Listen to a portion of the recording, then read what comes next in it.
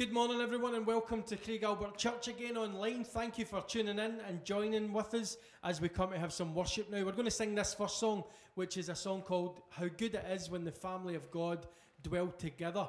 And I know we're separate at the moment, but we can be together and worship and praise as we sing now.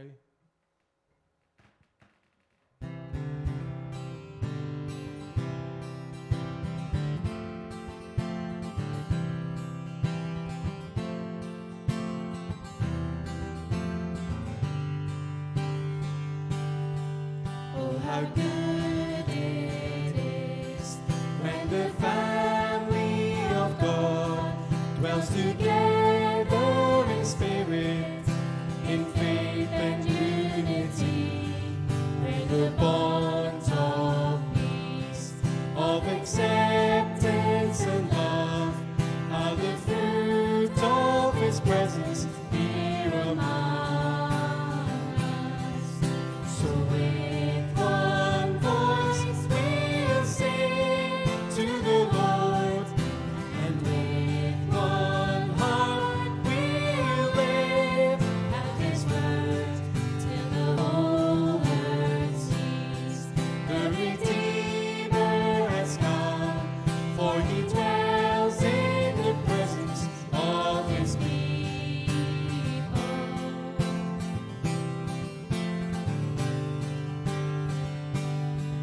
Oh, how good it is on this journey we share to rejoice with the happy and weep with those who mourn, for the weak find strength, the afflicted find grace when we offer the blessing of belonging. So with one voice we'll sing to the Lord, and with one heart we'll live at His word till the whole earth sees the Redeemer has come, for He dwells in the presence of His people.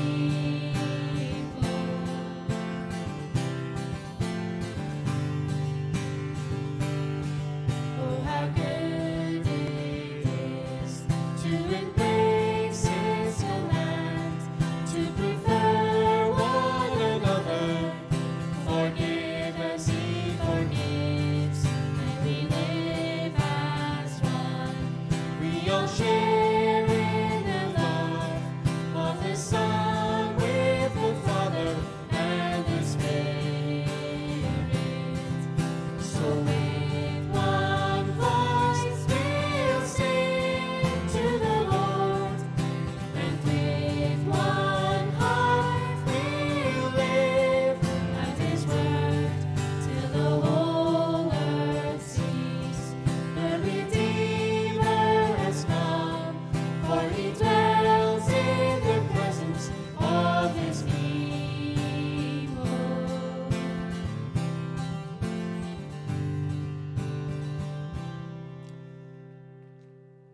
There are many people in life who inspire us. Just thinking of the news this week with Captain Tom Moore and his achievement of raising over £20 million for the NHS charities.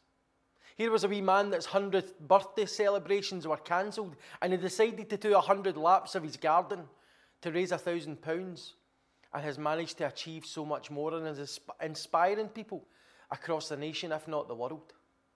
There are many people who inspire us. And one person who's inspired me in my time here in Cumbernauld has been Ivy Brown. Ivy went to be with the Lord on Friday morning. Ivy was an exceptional woman of faith. She inspired many with her positive outlook on life because of the faith that she had in Jesus Christ. Ivy knew that whatever she faced, any illness or any difficulties, that she wasn't alone. And today she is worshipping and celebrating that she has no more pain, no more suffering, and she's with her Saviour. Our prayers are with her family at this time as we prepare to lay her to rest, but we're thankful that she's in the arms of Jesus. Ivy's inspired me to live a life of faith. I wonder if her life and her legacy will inspire you also. Let's just take a minute to pray together, shall we? Father, we come into your presence and we're thankful we can, even though we're separate, we can be united in worship and praise and adoration of who you are. Thank you, Lord, that we can come and just realize today that you're a God who's in control. You're a God who wants the best for us. And we can come and give you praise. Lord, thank you that you transform lives, and that transformation brings real hope. And Lord, as we continue to sing and as we continue to open your word, I pray, Lord, that you would transform my life, you would transform the lives of everybody watching, and that we would trust you and love you all the more. We pray these things in your name. Amen. Let's sing another song now. This song talks about how he is mighty to save.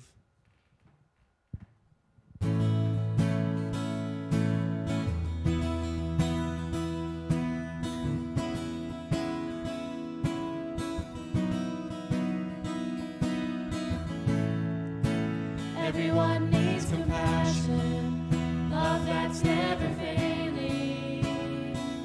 Let mercy fall on me. Everyone needs forgiveness, kindness of the Savior, the hope of nations.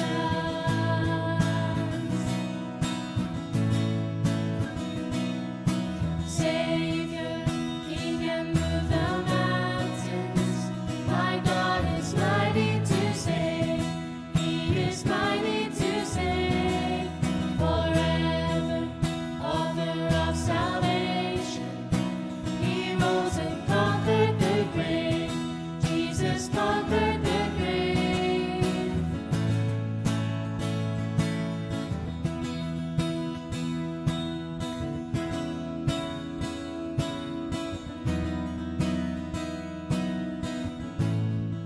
So take me as you find me, all my fears and failures.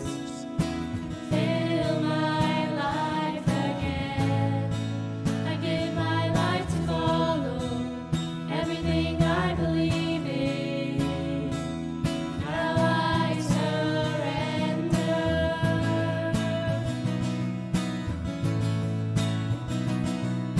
Savior, He can move the mountains. My God is mighty to save. He is mighty to save forever. Author of salvation. He rose and conquered the grave. Jesus conquered the grave. Shine your light and let the whole world see. We're singing for the glory of the risen King. Jesus, shine your light and let the whole world see. We're singing for the glory of the risen King. Savior, He can move the mountains. My God is mighty to save. He is mighty to save forever. Author of salvation. He rose and conquered the grave. Jesus conquered the grave. Savior, He can move the mountains.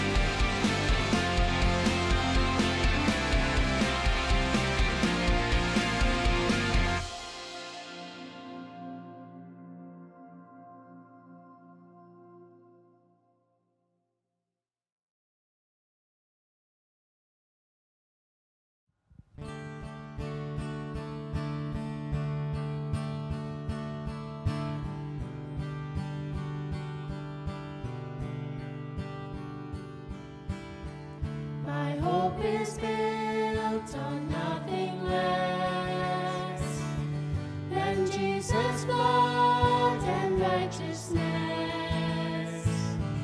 I dare not trust the sweetest frame, but wholly trust in Jesus' name. My hope is built on nothing less than Jesus' blood and righteousness. I dare not trust the sweetest fame, but wholly trust in Jesus' name. Christ alone, cornerstone, weak made strong in the Savior's love. Through the storm, He is Lord, Lord of all.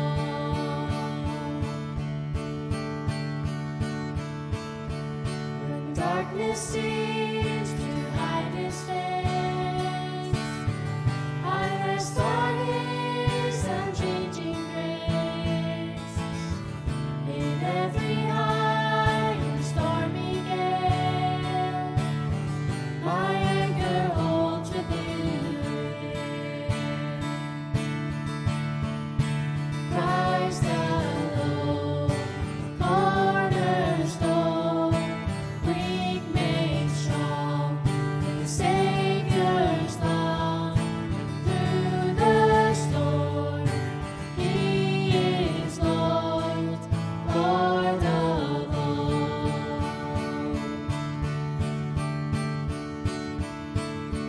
When He shall come with trumpet sound, oh, may I reign in Him be found, dressed in His righteousness alone, faultless stand before the throne.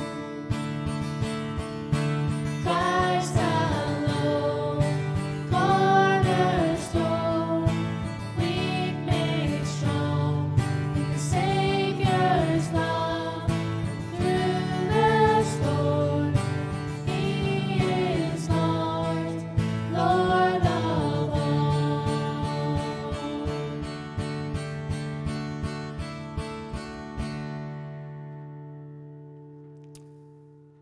We're just going to take a minute and have a short interview with somebody in the church, so sit back and enjoy this wee interview with Matthew. Good morning, John. How are you getting on? I'm doing well. How about yourself? Aye, not bad, thanks. Listen, I've got a few questions I want to ask you this morning, and I want you just to answer them for the top of your head. So here we go. First, name. Matthew Burns, Age. 29, Where are you from? from Kilsyth. What's your interests or hobbies? I like fishing, thinking about the cars and hill walking. Okay, what's your favourite hill? Ben Nevis. What's your favourite sport? I like the Grand Prix. Right, okay. And any special talents?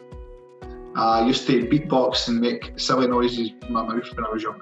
Brilliant, you can join the worship team. And also, if there was anywhere in the world you could be right now, where would it be? Right here, right now, because I've got my fiancée and my 2 kids with me. So it's- Fantastic. So you guys are all self-isolating at Elaine's house? Yep, we are indeed. Brilliant. Listen, I've got a couple of other questions I want to ask you. This first one, have you always believed in God? Not always. I gave my life to God when I was 5. I was in church until I was 14, and then I went away from church for 10 years.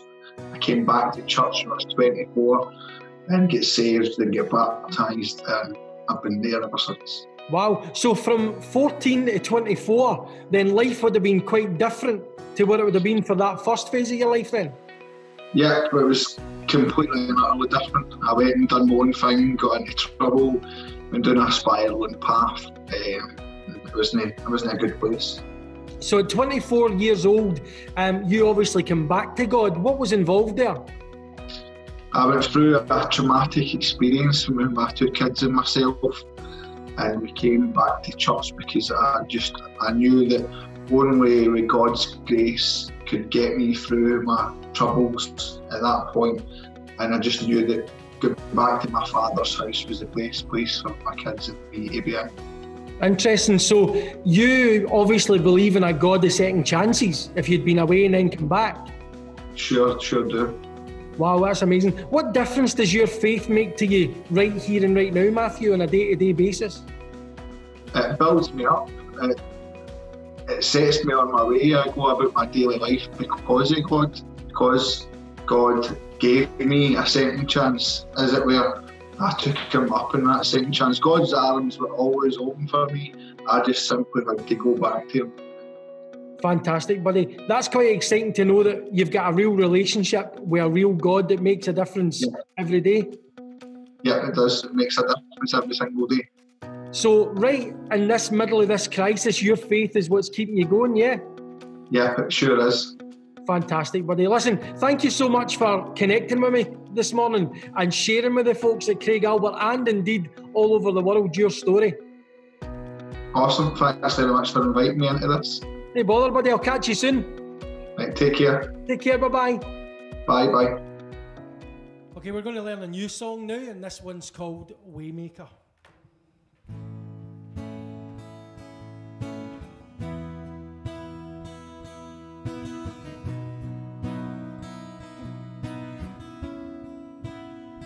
You are here, moving in our midst. I worship you, I worship you. You are here, working in this place. I worship you, I worship you. You are waymaker, miracle worker, promise keeper. Light in the darkness, my God, that is who you are. You are waymaker, miracle worker, promise keeper. Light in the darkness, my God, that is who you are. You are here, touching every heart. I worship you, I worship you. You are here, healing every heart. I worship you, I worship you. You are waymaker, miracle worker, promise keeper. Light in the darkness, my God, that is who you are. You are waymaker, miracle worker, promise keeper. In the darkness, my God, that is who you are. You are here, turning lives around. I worship you, I worship you. You are here, mending every heart. I worship you, I worship you. You are waymaker, miracle worker, promise keeper. Light in the darkness, my God, that is who you are. You are waymaker, miracle worker, promise keeper. Light in the darkness, my God, that is who you are. That is who you are. That is who you are. That is who you are. That is who you are. Even when I don't see it, you're working. Even when I don't feel it, you're working. You never stop working. You never stop working. Waymaker, miracle worker, promise keeper. Light in the darkness, my God, that is who you are. You are waymaker, miracle worker, promise keeper. Light in the darkness, my God, that is who you are.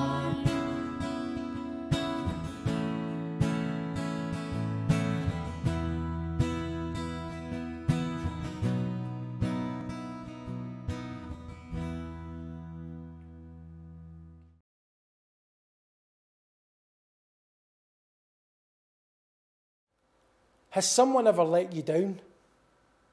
Or have you let someone down big time that it's affected the relationship that you've had with that other person? Has it been damaged beyond repair?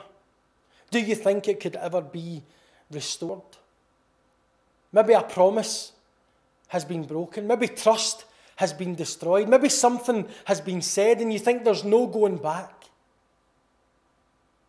The relationships that we have in our lives are really precious, but they're equally as fragile. It can take just one word, one moment for things to start to unravel, and you wonder if they could ever be back to normal, if things will ever be the same. A few years ago, Fiona bought me a really special gift. It's the gift of the guitar that I play here every week at church. It was made by a company called Avalon in Northern Ireland, handmade, the perfect design. And I love this guitar. One Sunday I came in to play at church and I noticed that a crack had appeared in the body of the guitar. I was gutted. This thing was perfect. And now it had suffered some sort of trauma. I don't know what had happened to it, but it wasn't the same. Every time I picked it up to play it, my heart sank. And I decided that I was going to send it back to the manufacturer, send it back to Steve at Avalon and say, I want you to repair it. I want you to refinish it. I want you to restore it. And that's exactly what they did. I could see it had been repaired. I could see it had brand new varnish and had been refinished. But you know, deep down I still knew where that trauma had occurred. It wasn't perfect anymore. You could still see the scar from the damage it endured. I still love it. I still experience it. I still love playing it every Sunday. But there's something still not quite right. You probably couldn't see it. You probably wouldn't even be aware that it's there. But it's real. And that's a bit like the relationships that we have, isn't it? Sometimes the things that we do and the things that we say causes scars and causes damage that we wonder could ever be repaired. I want to tell you today, I believe there is hope.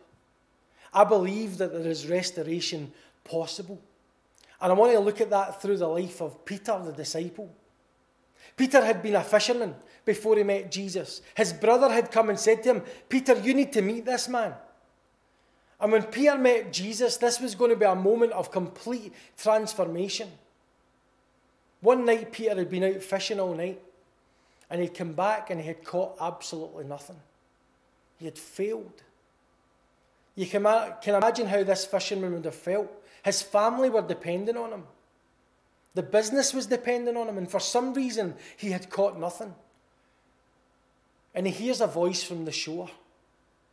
It's the voice of Jesus. And he said to him, Peter, why don't you put your nets to the other side? Peter had a choice at that moment to say, am I going to lean on my own expertise and my own experience? Or am I going to listen to the voice from the shore? He decided that he would listen to the words of Jesus. He had nothing to lose. He put the nets over to the other side. And the Bible tells us a miracle happened. They couldn't contain the fish in the nets or the boats. There was that many of them. And when they come back to shore, Jesus said to Peter, Peter, I want you to follow me. And Peter was willing to leave his fishing boat, to leave the fish, to leave his friends and his family, to say, I'm going to follow Jesus. He was an all-in kind of guy. He was enthusiastic. He was energetic. You can see that through the way the Bible writes about him. Sometimes his energy was for good, but other times his enthusiasm got him into a bit of trouble. But Peter was one of these individuals who was all in. We actually saw that just before the crucifixion, as we were thinking about Easter time.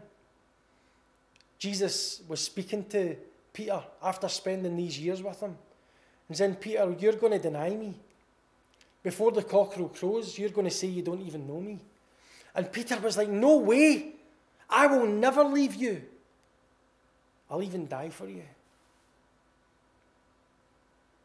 Just a short while later, as Jesus is arrested, and as Peter is at a distance now, He's walked away. He's far away. He's looking on to see what's going on, but he's far enough away that he thinks he's in no danger. Somebody comes and says, "Are you not one of those disciples? Were you not with him?" And Peter says, No, I think you must be mistaken. It wasn't me. And somebody says, "I'm sure you're one of his disciples." And Peter says, "I don't even know him." And you can imagine how he felt as the cockerel crowed, as he realised that he had failed big time. He had let Jesus down big time. And as he thought, is there any way back? Could Jesus ever forgive me? Could this relationship ever be restored? The amazing thing is, after the crucifixion, as we thought about last week, Jesus rose from the dead and he appeared to the disciples. Last week I talked about Thomas and how he needed proof that Jesus was alive, and he got it. But remember, Peter would have been in that room. But I wonder if he would have been at the back, kind of in the shadows, maybe ashamed, reflecting on the fact that he said he never knew Jesus, but here was Jesus had come back and wanted to spend time with them. You just never know what was going through Peter's mind. But we come to John 21. And I love this passage because I can see that there is hope of restoration. I can see that there's an opportunity for change. And I can see that Peter's future is in God's hands. And he was about to be released into a mission like he would never imagine. But Peter, at this point, as we find him in John chapter 21, has decided that he's going back to the fishing. It says in verse 3, "I'm going out to fish," Simon Peter told them. And they said, "We'll go with you." So they went out and got into the boat, but that night they caught nothing. Now wait a minute. Peter had been there before. We just thought about that. Early in the morning, Jesus stood on the shore, but the disciples did not realize it was Jesus. He called out to them, "Friends, haven't you any fish?" "No," they answered. Wait a minute. Peter had been here before as well. He said, "Throw your net on the right side of the boat and you will find some." And when they did, they were unable to haul the net in because of the large number of fish. Again, Peter had been here before. But it wasn't until this moment that Peter reacted. It says, "Then the disciple whom Jesus loved said to Peter, 'It is the Lord.'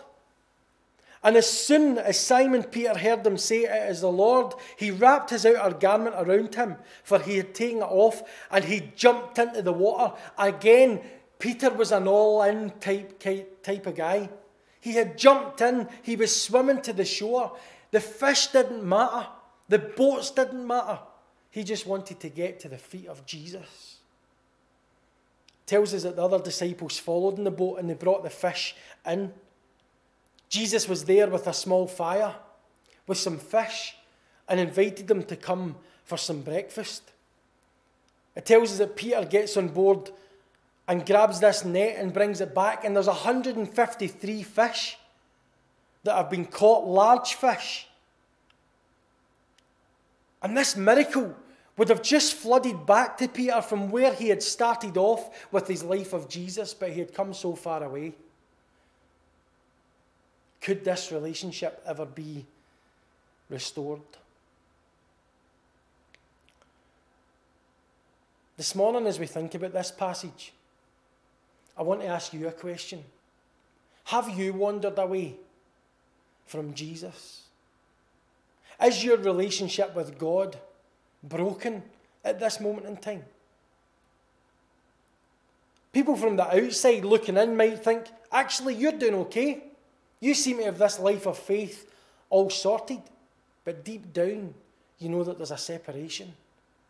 You know it needs to be restored.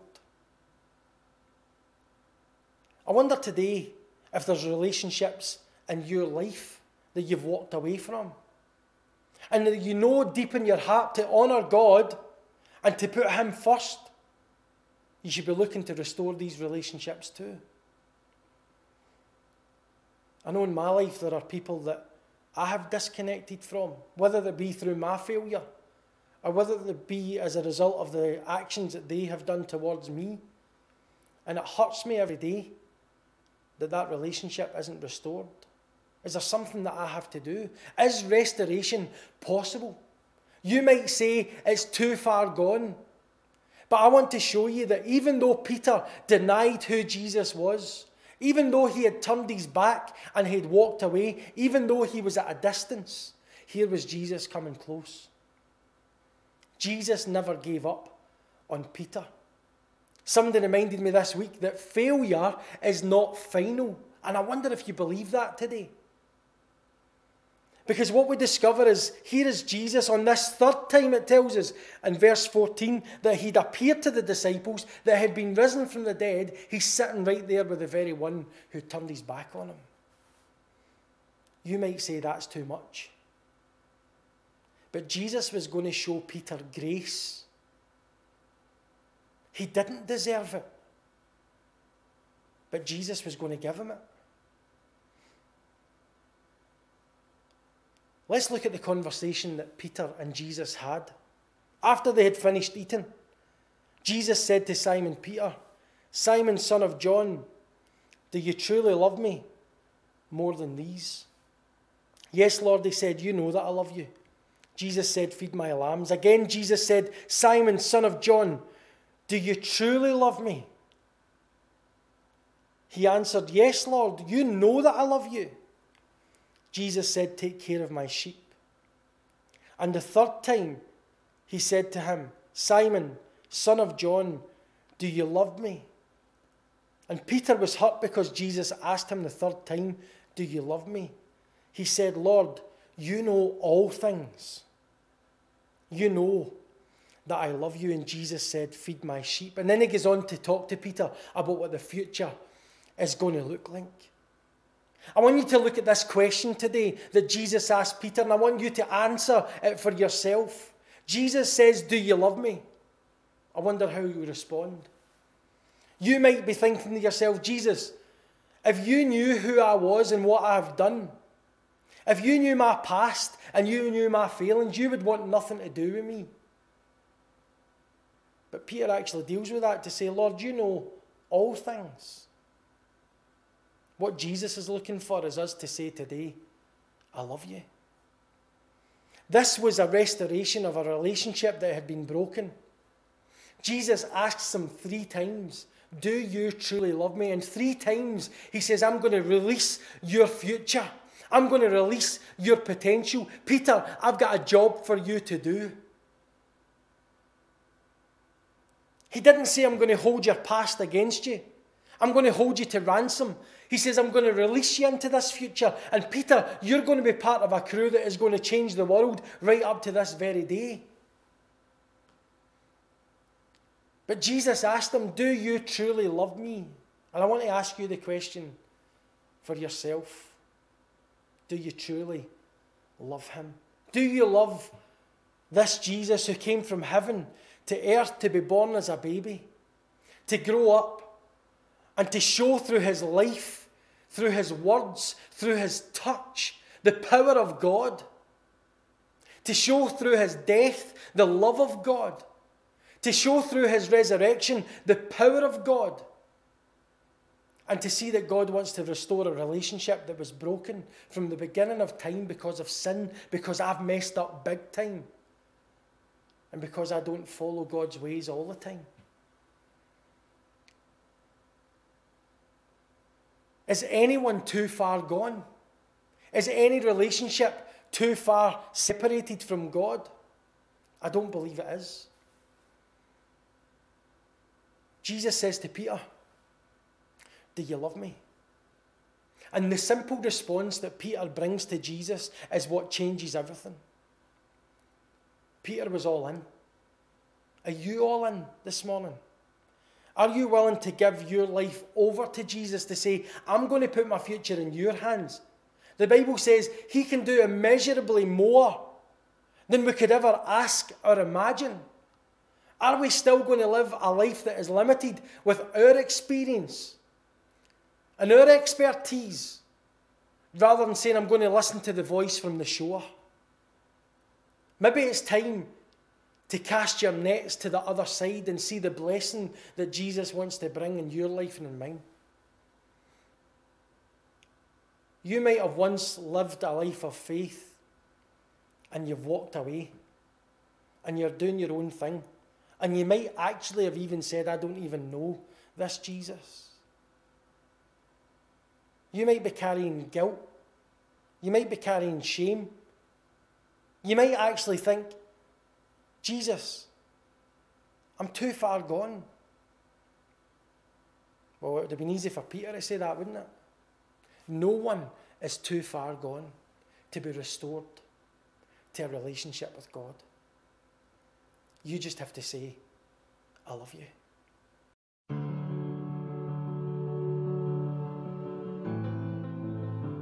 I've been wrestling with purpose. What was I created for? I'm more than what you see on the surface. See beneath my skin and scars. I'm skinned and scarred. Marred and twisted, scarred by the past I need to be lifted. And sometimes I question my own existence. What was I put here for? In my seams, it seems that there seems to be more. It's like I'm a light, unplugged from the socket. I mean, do I really exist to put money in my pocket? This 9 to 5 feels like a 9 to 9. My mind entwined, I pass the time, life circles me as I wait. What is my estate? I feel like I was made for something great, and yet I can't quite put my finger on it. But when I look at my fingers and I see their design, I realize I'm one of a kind, and something created me. No, someone created me. And that someone made me for a reason. Even though it's clear the past years have been treason, I still sense this drawing, this calling, that even in the midst of my falling, there was someone who died to pick me up, someone who rose to fix me up, someone who's coming back to lift me up. And that someone is Jesus. See, God made me for a purpose, and when I delight in Him, it's brought to the surface.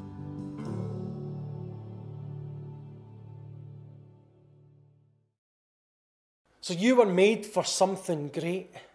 I wonder if you believe it. Well, you can start to discover that when you have got your relationship with God restored. When you're somebody who have said, I love you, Jesus, and I want the future that you have for me, and I'm going to put my life in your hands. And that's only possible through what happened, as we thought about last weekend. Through the death and the resurrection of Jesus Christ in your place, for your sin, for my sin, to give us a new start, to give us life and life in all its fullness. So I'm going to pray now. And if you're praying for the first time to say, Jesus, I want you to come into my life, I want you to forgive me, I want to reconnect and be restored to a relationship with God, then I want you to pray with me. But I also recognise that if you've been watching today and you've wandered far away from God, or you recognise you're getting further away from God, that it only takes one step to turn back. I'm asking you the question, do you love Jesus? As Jesus asked Peter. And as we pray, let's answer that with our whole hearts. Let's pray now. Father, we recognise that we mess up in our lives. We recognise that sin can overpower us. We recognise the times that we've disappointed you and disobeyed you. But we also recognise that at the cross, you took my sin and the sins of those who are watching, and you put it on your Son, Jesus. That perfect sacrifice, so that we could have life and life in all its fullness, so that we could have hope, a hope of heaven, a hope of eternal life with you, a hope for our future right now, because we were made for something greater. But Lord, I pray for those that are watching today that have maybe wandered away from you, or maybe wandering away from you, maybe turned their backs on you. We're maybe playing this Christian game, but Lord, deep down we know that our hearts are so far away. We know it only takes one turn to come back. And I ask, Lord, that you would give us boldness and courage to do that.